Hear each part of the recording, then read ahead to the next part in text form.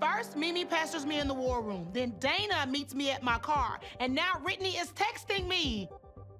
As I read the text message, it goes on to say how perfect Christiana would be for the Battle Royale solo. Kayla, I'll be back. There's no way in hell Brittany should be texting me, number one. She knows that I'm in practice. Hell, she can see. They're in the viewing room. She knows that I'm busy. It's like strike one, strike two, strike three, you're out. I can't take it anymore. Hey, man, I don't know what the problem is, seriously, but all of this breaking of the rules, it's gotta stop. Even though the moms have their own room, they're still bothering me, and I think that they've gotten a little too comfortable, and they need a little bit of a reminder of what this cold winter area in Mississippi actually feels like. So, since y'all can't follow the rules, get your and get out.